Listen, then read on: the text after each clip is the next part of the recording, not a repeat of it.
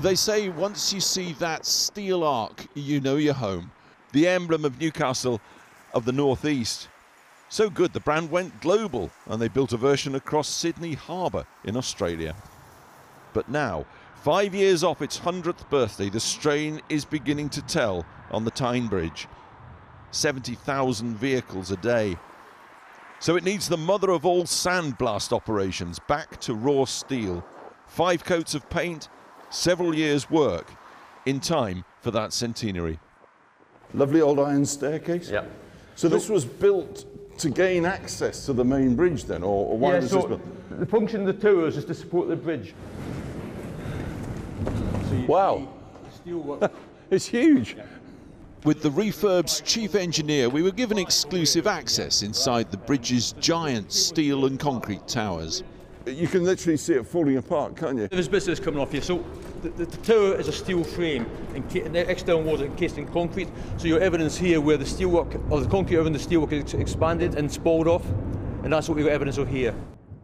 So a rare glimpse of a vast space built for warehousing, but the Great Depression hit and it was never used. After refurb, who knows? 5-storey arts venue, film studio, nightclub, and don't forget there's an even bigger space inside the Gateshead Towers on the south side.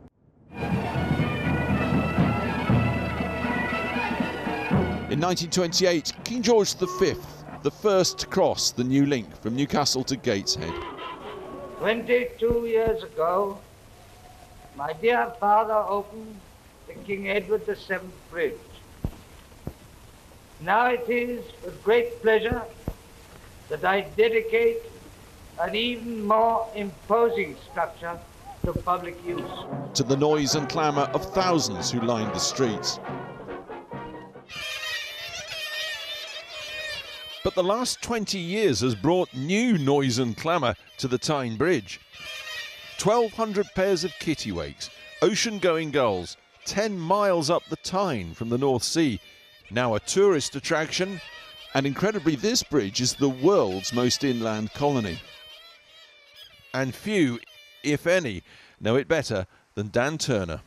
The first nesting on the Tyne Bridge here was in 1996, and since that year there's been a gradual increase in the population on the bridge. They've found it obviously a very pleasant place and good place to nest, and they do very well there. Nationally and globally, the kittiwake population has decreased, and so now the bird is red listed. It's down as a vulnerable species. But repairing the bridge, working around breeding kittiwakes, is a major challenge. The solution? Well, obviously, kittiwake hotels. We'll put a scaffold up when the kittiwakes aren't here over the winter months, and we'll provide what's called kittiwake hotels, additional roosts for the kittiwakes when they come back in the summer, in the spring and the summer. Kittiwake hotels, you've got to explain that one. So basically it's a scaffold tower with ledges on it, which will replicate the ledges they roost on the bridge, and they'll use that over the summer months when they're here. Newcastle City Council means what it says when it comes to caring for this endangered species. As we film, talks break out between officials and Dan Turner, who's studied the birds for more than 30 years. Turns out, a rope's become entangled with the nesting kittiwakes, but removal only after clearance with several conservation groups. High-level ornithological politics then for the high-level bridge. Several years of this to come. But when it's done, one hell of a birthday in the city that knows how to party. For their Tyne Bridge, beloved by birdies and Geordies alike.